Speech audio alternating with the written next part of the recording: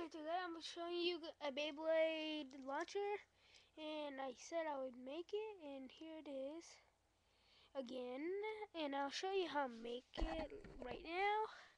It is like get one right spin, left spin, string launcher, grip hold, and one ruler tape. And now put it together. Leave the string launcher in the grip so it won't fall out or anything. Right spin, look at the, like, when you hold it to the left, it should be like to straight up, and your ruler and tape it right there. Oh, and tape it all the way right there, and then tape the ruler to the